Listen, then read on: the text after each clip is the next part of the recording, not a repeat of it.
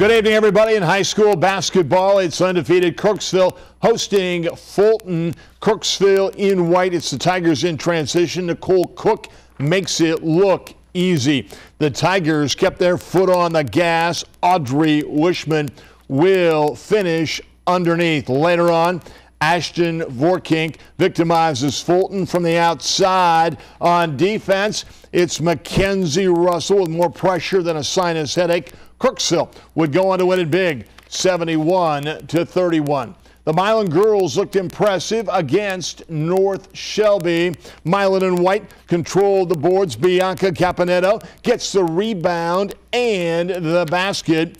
Elizabeth Lindberger would counter at the other end. Milan got it done without the ball. Hannah Sanders would score. Milan wins it 47-45. Staying with girls action, Fairfield was home to face Van Buren. It's Fairfield in white. Marissa Rep goes baseline for two. Van Buren's Caitlin Johnson would answer. Nice steal here by Rep, but Van Buren would win it 45-41.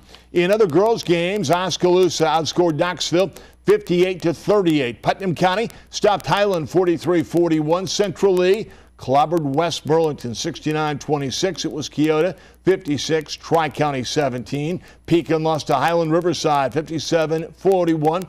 In boys action, Kirksville beat Fulton 60-42. Tyson Gugrich led the way with 16. Knox County beat Scotland County 63-43. The Eagles lead tag played against his old team. He had 20 points, 8 rebounds, and 6 steals. Cardinal clobbered Harmony 59-24. It was Highland 73, Putnam County 40.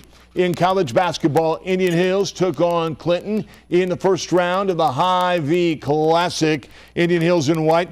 Princeton White is pure from the baseline.